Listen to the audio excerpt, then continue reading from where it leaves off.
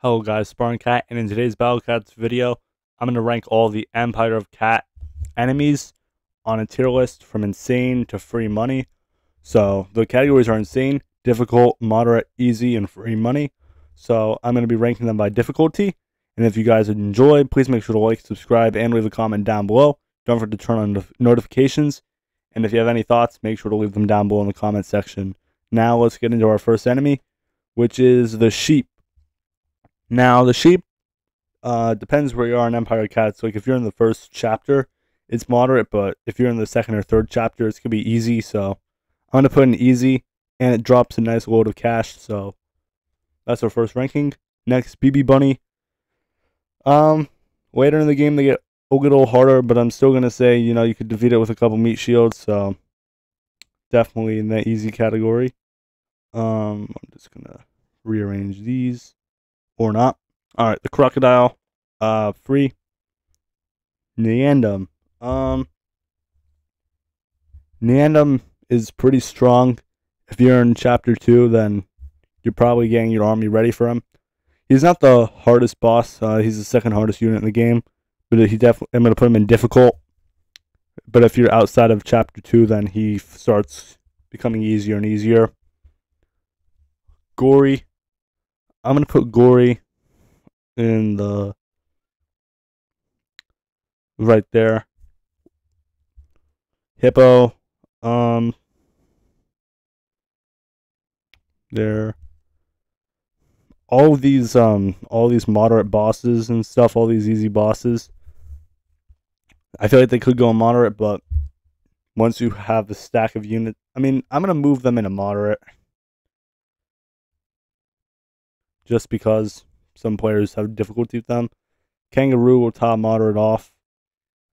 He's pretty strong compared to those units, so he definitely deserves the top spot. If it'll let me do it, there we go. The elephant. He's difficult for some players. I'm gonna put him over the kangaroo, just because stronger stats. The moth. The too slow character, I would put it under free money, but it just doesn't die. So I'm going to put it in easy, because even when you kill it, you don't really get money. We'll just put it there. It's a joke of a unit, but it's funny. The rhino, now with some boosts and stat boosts, or if you don't come into the stage prepared, he could be annoying, especially for players in Empire Cats. So, I'm going to put him in the back end of difficult.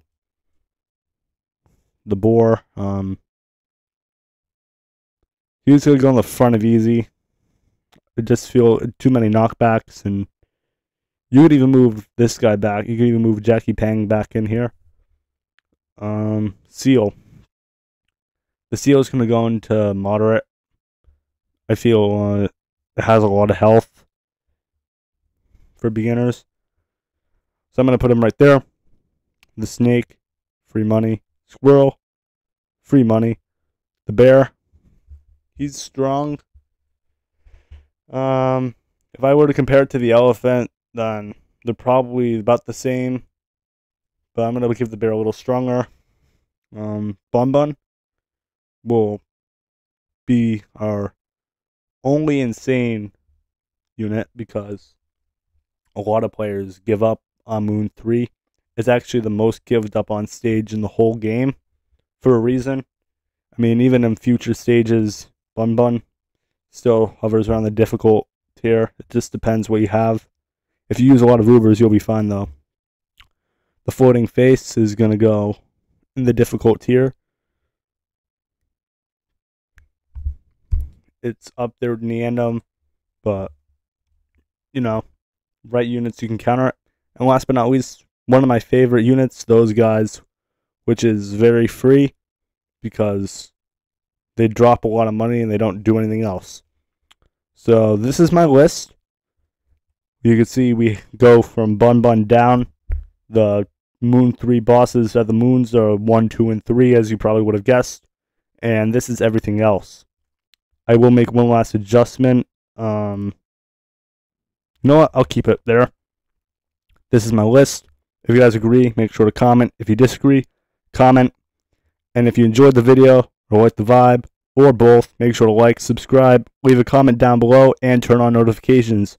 Spartan Cat signing off. See you on the next video.